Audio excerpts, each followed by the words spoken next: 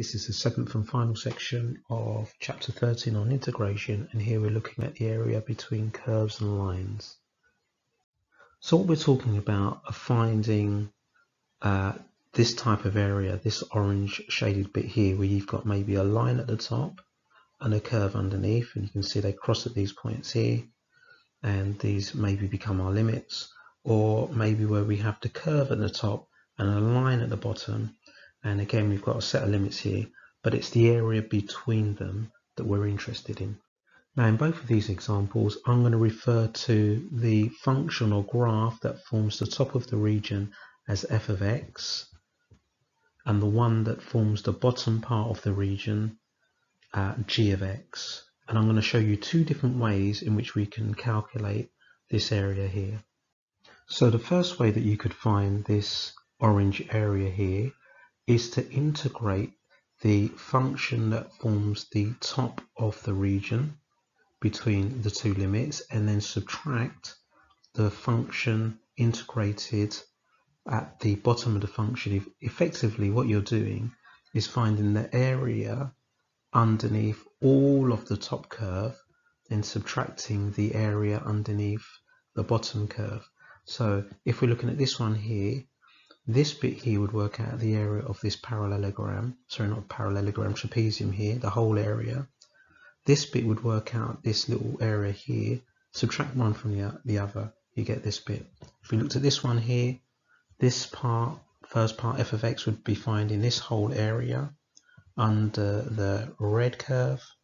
Then we subtract the area, this trapezium, underneath the blue line, and then that will leave you with this area here. So this is one way of doing it. The other way of doing it is actually to algebraically subtract the functions first, so the one at the top minus the one at the bottom, then integrate. So here we integrate, then subtract. Here we subtract, then integrate. Now I personally prefer this method because it means slightly less working, but it doesn't matter which way you do it. So either integrate the functions, then subtract the top minus the bottom, or subtract the top function minus the bottom function, then integrate. Either way is fine. Example 12, the diagram shows a sketch of a part of a curve with the equation x bracket 4 minus x and the line y equals x. Find the area of the region bounded by the curve and the line. So that's this yellow area here. So the first thing we need to do is to work out what the limits are. Now it looks like this limit is 0, but we need to find this limit here. So we need to solve simultaneously. So that means making x equal to x times 4 minus x. So we'll do that. So x equal to x times 4 minus x. Then we'll expand the bracket. So I'll have x equals 4x minus x squared. Then we'll move everything to the same side. So we've got x squared plus x minus 4x equals 0. So from there, we'll just write x squared minus 3x equals 0. That can be factorized. So we've got x and then x minus 3 equals 0. So that gives us the roots where these two equations cross is going to be x equals 0 and x equals 3. So I was right about this one here being x equals 0. But this one here is the value of x equals 3. So that means that my limits for this area are the limits of 0 and 3. So I'm going to do this using the second method that I talked about, which is do the subtraction first and then the integration. So my limits are going to be 3 and 0. Then I want the equation at the top minus the equation at the bottom. So the equation at the top, that is x times by the 4 minus x, and I'm going to subtract from that the equation at the bottom, which is just xy equals x. It's just going to be x dx. So let's work that out and see what we get before we actually go on to the integration. So here we will have 4x minus x squared. 4x minus x squared. I'm taking away x. So that leaves me with 3x minus x squared. 3x minus x squared. Now we can integrate. So 3x becomes 3x squared over 2. 3x squared over 2 minus x cubed over 3 between the limits of 3 and 0. So now we can evaluate that.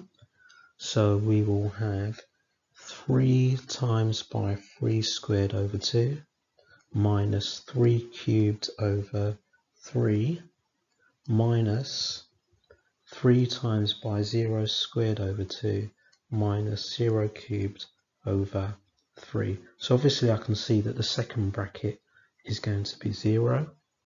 And the first bracket, if we work this out, that would be 27 over 2 minus 27 over 3 becomes 9 over 2. So you've got 9 over 2 minus 0 is just 9 over 2. So that's the shaded area.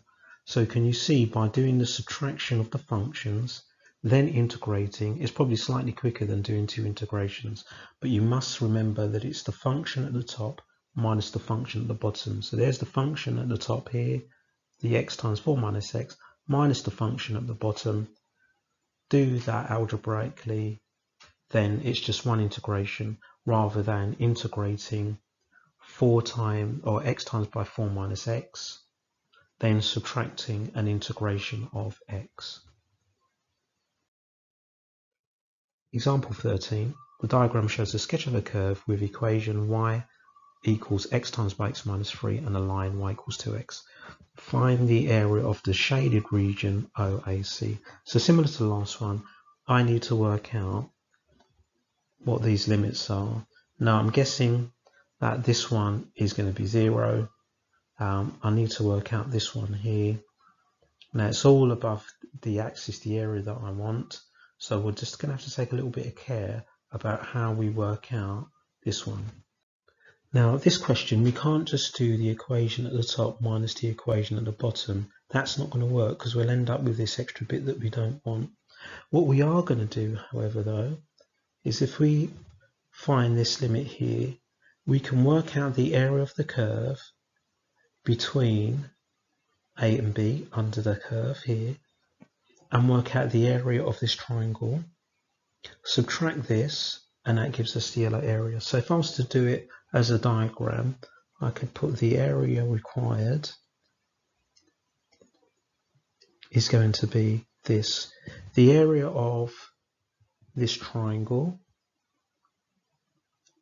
like this, where this value is B here, and that's the origin there. Subtract the area under the curve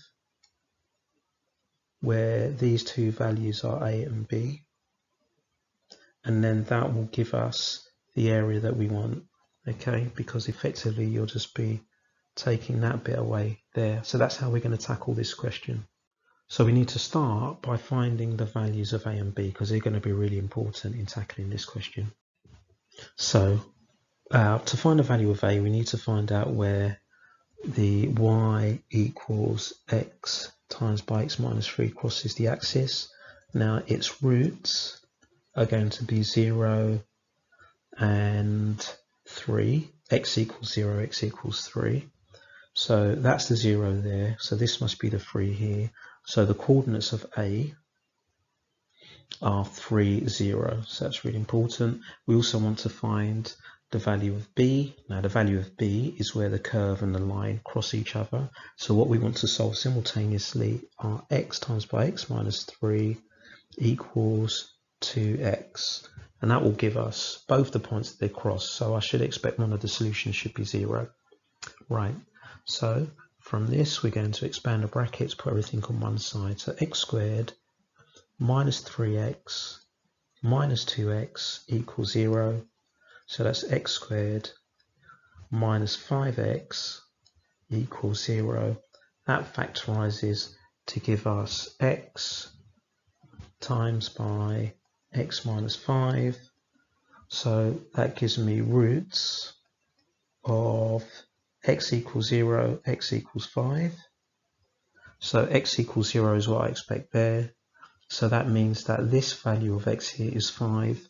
So the coordinate B is 5, 0. Now we need one more coordinate, C, because if I'm going to find the area of this triangle here, I want to know its height. So I need to find that y value. Now to find that y value, I can just take the x value for B, which is 5, and put it into this equation or this equation. Either one, I should get the same answer, which will be 10. So if I put my x value of 5 into y equals 2x, that will give y equal to 10. So that gives the coordinate of C as 5, 10. So let's just highlight those three coordinates because that's pretty much everything I need. So A, 3, 0, B, 5, 0, and C, 5, 10. So I'm going to start by finding the area of this triangle OBC. So area of triangle OBC is half the base times the height. Now the base goes from 0 to B, so the base is 5, times by the height of that triangle. Well, the height of the triangle is the y value there, so it's 10. So half times by 5 times by 10, so the area of that triangle is 25. Now I want to find the area of this region here, ABC. And to do that, I want to integrate the curve between these limits of A and B. So I'll just write down area of region ABC is going to be equal to between the limits of A and B, which is 5 and 3. 5 and 3. I want to integrate this curve, which is this, and that's x squared minus 3x. X squared minus 3x dx.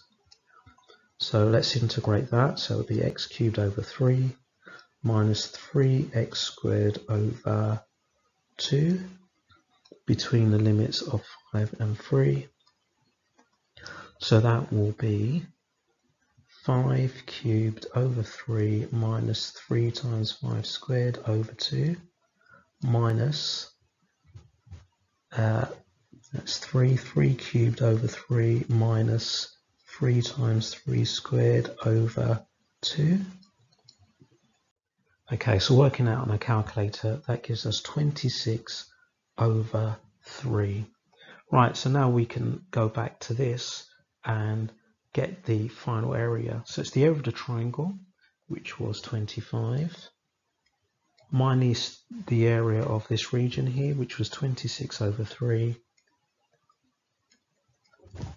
And that gives us a final answer of 49 over 3. So that then is the area. So sometimes you do need to think carefully about how you're going to find these areas here. So often chopping it up into little pieces helps. So you should now be able to do exercise 13G on pages 304 to 306. Then follow that by completing the mixed exercise.